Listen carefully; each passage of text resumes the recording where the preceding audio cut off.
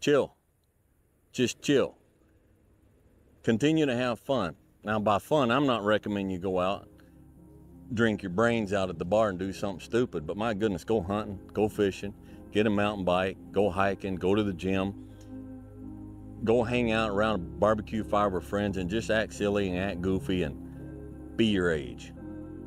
Be your age and just embrace the process.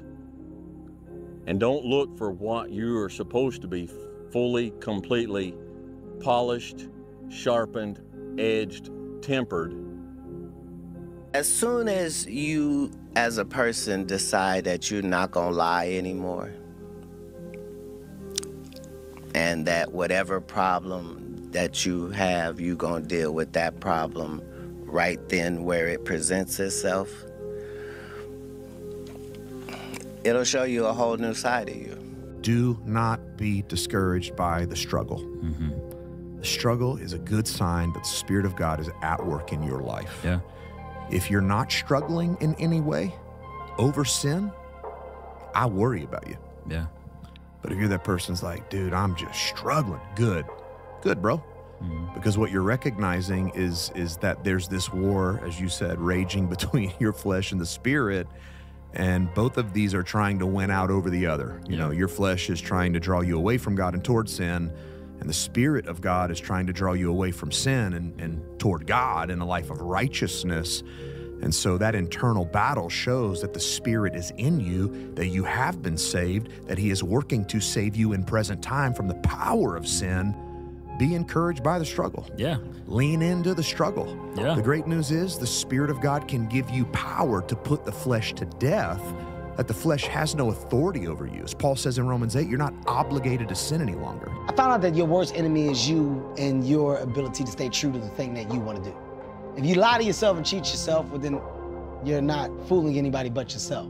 But if you actually get up every day and you got that action, and you got that energy that's like, I have to go and do this because I'm trying to get here. And you know every day you're working towards that, well, you're gonna get there. It may take you longer, some may do it shorter, but you're not going to lose. Right. A little of the poison that kills you will redeem you. Look upon that which you fear and grow. Right? That's the definition of growth. That's how you learn. You go out on the edge and you look at something poisonous and you get stronger. Right? And so God thinks, well, I'm not going to get rid of the snakes, but I'll make the Israelites stronger. And you asked why we have a challenge in front of it. It's like, we're here to become stronger. We're not here to be protected. And you get stronger in proportion to your willingness to look at what terrifies you. Small minds discuss other people, gossip. Good minds discuss events. Great minds discuss ideas. Do all that you can do. And when you've done all you can do and hell still comes to breakfast, let it finish out, then pick up the pieces, learn from it, and start all over again. Like anything in life, whether it's becoming a father or, you know, losing your dad and having your mom to take care of, everything can be a source of inspiration. Everything can be used to either stoke that fire or put it out. You do not have to say yes. The enemy wants you to believe the lie that you have to say yes, that the flesh is too strong for you, that you can't overcome it, but the Spirit of God is there so that you can. Yeah. And so as long as you will walk in step with Him and yield to Him each day and ask Him for what you need to put the flesh to death, He'll give it to you and then He'll lead you in the way you should go. Hard work brings great rewards. This is a reminder of the hard work and dedication that I put into everything that I've done. I'm not content because I know where I came from and I don't ever want to go back. Effort, dedication, work hard, because the talent is not enough anymore. And if you're not dedicated 100%, you're not gonna reach the level that you want. For example, you arrive home, you had a lunch, you do it a quick nap, and you wake up, you play with your kids, blah, blah. and I have to go to the gym at least 30, 40 minutes, but this will make the difference in the end of the day, you understand? If you not do that work, you miss one. The next day, it's 2 sessions that you lost. And I know in the end of the day, in the hand, they're gonna make a huge difference. Nobody knows what you are.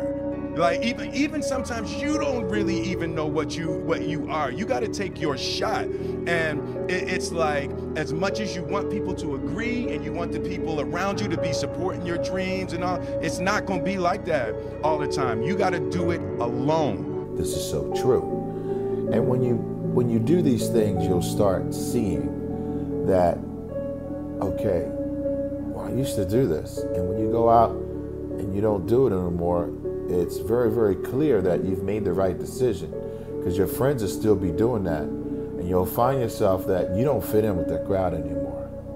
You just don't fit in. I think you would give me everything you own in 25 years' time to be the age you are now and as healthy as you are right now.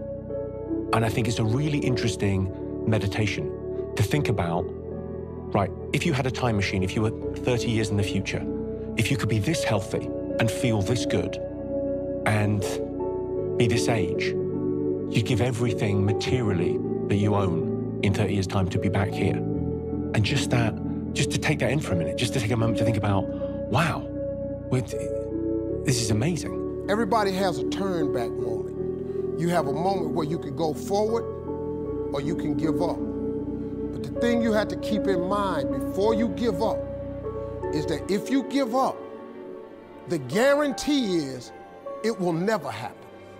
That's the guarantee of quitting, that it will never happen, no way under the sun. The only way the possibility remains that it can happen is if you never give up, no matter what. It doesn't matter how hard you work as an individual. If you accept mediocrity from everyone else around you, you can stay after every day and do all this extra work, do all this stuff on your own, and that's awesome. I love it for you. You're helping our team a little bit. But if you keep letting people be average around you, it doesn't matter. It matters, it doesn't matter.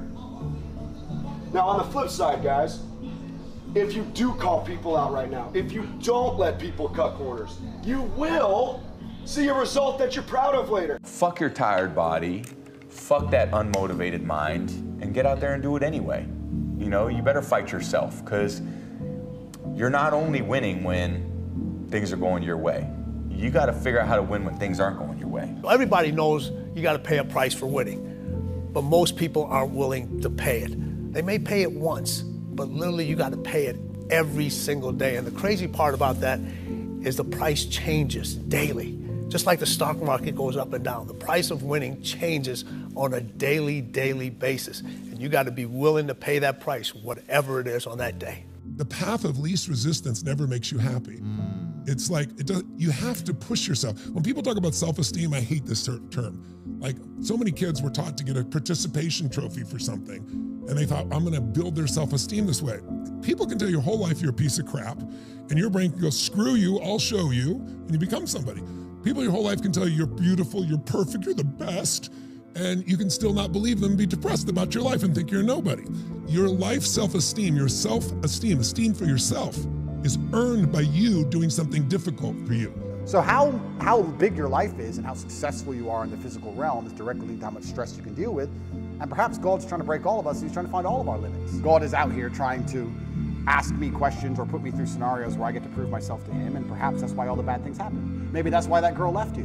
Maybe that's why he made you love her so much, so that she could break your heart and fuck your best friend on purpose, so that to see how close you could come to breaking. Maybe that's what it's all about. Maybe that's the fun of it. When you really sit back at your life and you are in that dark room and you're looking at where you started from and you tell yourself, God, dog, man, my mom is this way, my soon-to-be stepdad got murdered, my dad beat the shit out of me, I can't read and write to save my fucking soul, I've lied about it to everybody, I've cheated on all these tests. My God, man. And then you put a goal in your mind. How are you gonna feel, man, when you accomplish this goal coming from that shit? Coming from the fucking hell you came from.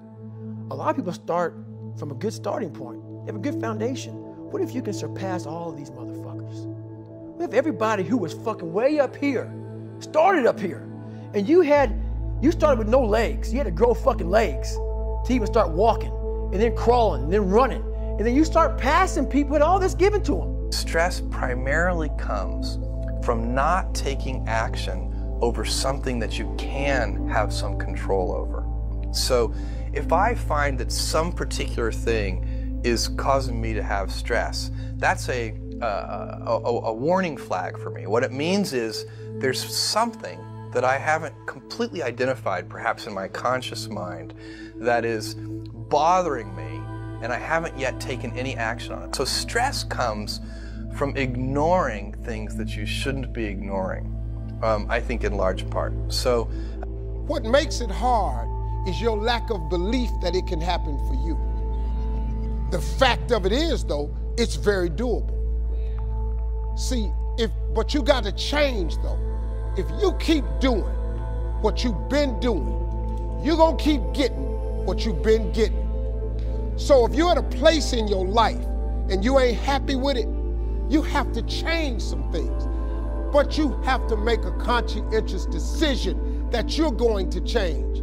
We're not on the stage just because of talent or ability. We're up here because of 4 a.m. We're up here because of 2-a-days or 5-a-days. We're up here because we had a dream and let nothing stand in our way. If anything tried to bring us down, we used it to make us stronger. We were never satisfied, never finished, will never be retired. My high school English teacher, Mr. Fisk, I actually paid attention one time in class, and he said, he had this beautiful quote, and it read, "Rest at the end, not in the middle."